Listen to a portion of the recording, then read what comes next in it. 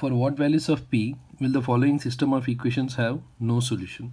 See here, the first equation is 2p minus 1 into x plus p minus 1 into y equals, you can write constant on the other side or you can bring left side. So 2p plus 1. If you want to represent in the standard form, bring to LHS, like 2p minus 1 into x plus p minus 1 into y minus 2 terms are there, so use the bracket, like 2p plus 1 equals 0.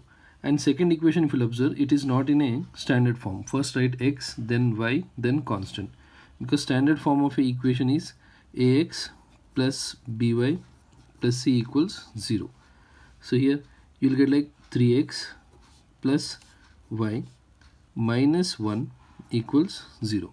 These are the two equations. Now no solution. No solution means the lines are parallel. No solution, the lines are parallel. So condition for parallel lines is a1 by a2 equals b1 by b2, and it is not equal to c1 by c2. So here a1 is coefficient of x, that is 2p minus 1, and a2 is 3, b1 is p minus 1, and the coefficient here is like 1 by 1, and it is not equal to c1 by c2, so no need to do here. Just if you solve this, you will get the value of p.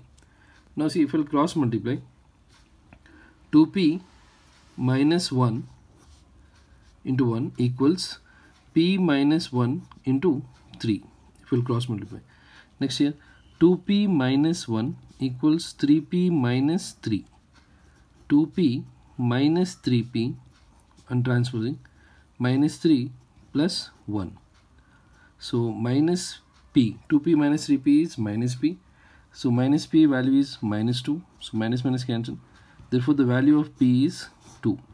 If the value of p is 2, the lines are parallel which have no solution.